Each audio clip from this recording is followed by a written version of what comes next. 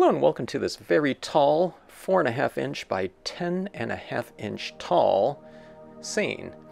I'm doing this on a semi-gloss cardstock, and right here I'm applying a base coat of very light, warm dye-based ink. Okay, just getting a foundation set here for the imagery to come.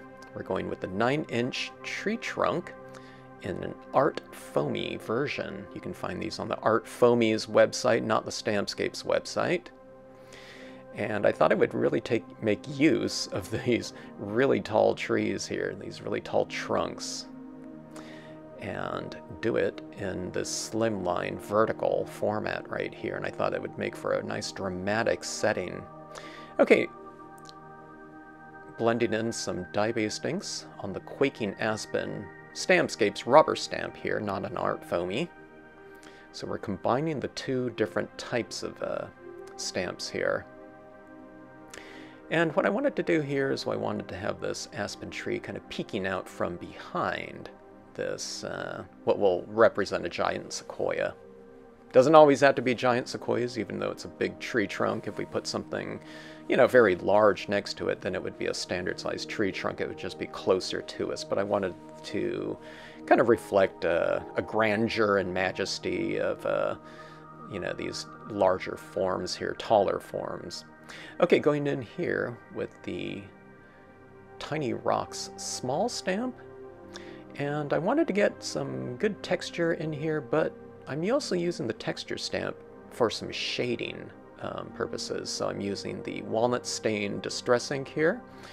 It's a nice warm tone and you know, kind of a mid-tone in terms of the value of it. But I'm using it in its full strength, but I'm also repeating the impressions, going for progressively lighter impressions as I'm moving towards that lighter area. So it's kind of a nice shading tool there, and we've created a little bit of a corridor of light, going in with the same walnut stain color here to give myself a reasonably good foundation of tone to build what will be the tool that I'm using for most of my coloring, which will be colored pencils on this scene. The semi-gloss cardstock's a pretty good kind of compromise in terms of surfaces. If you want a really super bright look to your coloring, you can go with dye-based inks on glossy cardstock. This isn't quite glossy, it's much closer to matte, but you get the benefit of having a really good impression quality, having a smoother paper, but you have the tooth of it to apply something like colored pencils. Okay, now up in that top area I'm putting these little, kind of a vignette of a little bit of a curtain of darkness up top there, just to fill in that open space. Alright, going in with the colored pencils. Okay, now this is what I've learned very quickly with colored pencils on this semi-gloss paper. It's not the ideal paper for colored pencils because it doesn't have very much of a tooth to it. The paper is smooth, but it's not so sealed off with a clear coat like a glossy cardstock to where it won't accept you know, a reasonably soft colored pencil here. If you're working with super hard colored pencils, maybe it doesn't apply as much in terms of the layering that you can achieve. Okay, now when I was doing that, it occurred to me that I better stamp out my little hikers down there before I apply too much of the colored pencils, because I don't want to have to stamp over the top of a wax surface.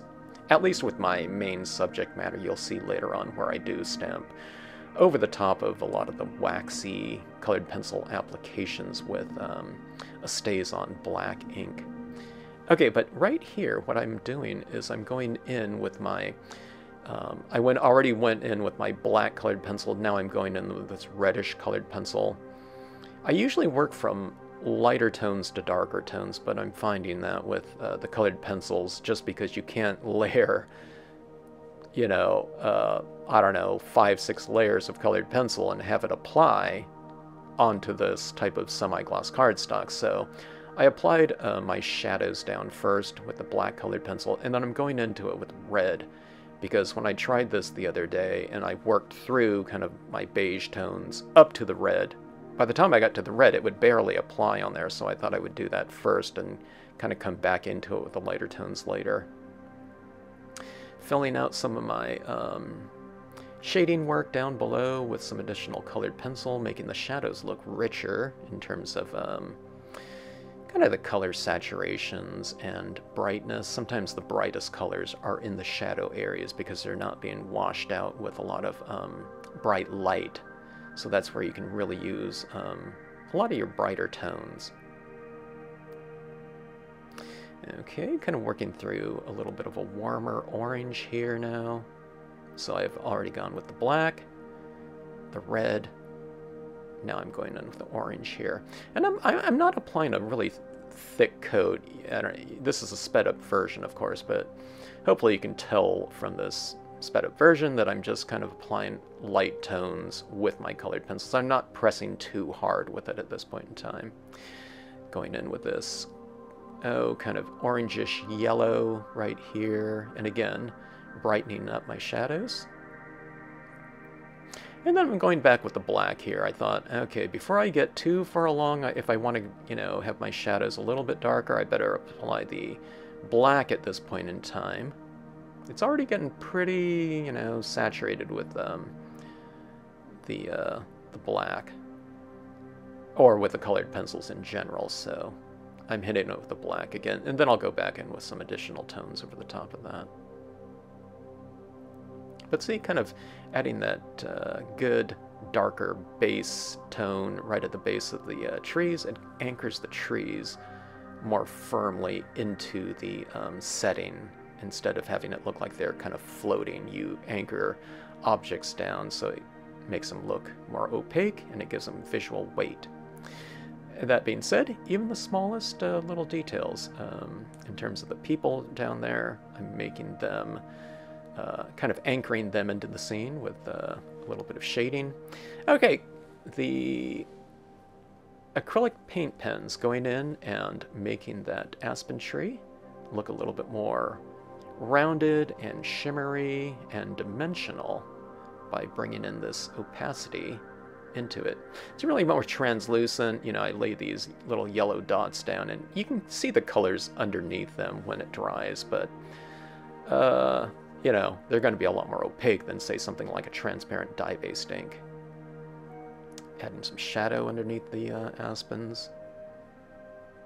Going in and giving the aspens that kind of white ish trunk there.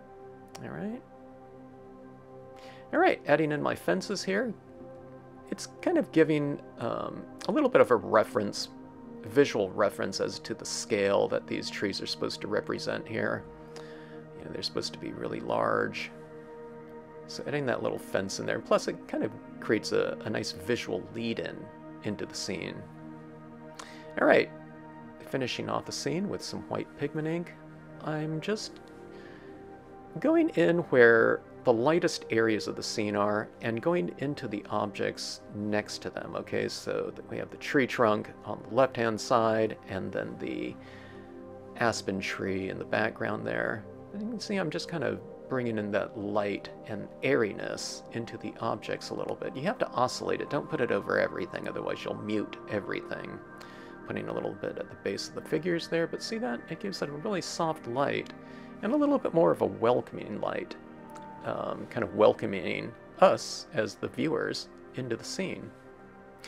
And there you have it, a nice elongated, tall, I don't know, whatever format to represent these giant sequoias here. Hope you enjoyed the scene. Thanks so much for watching.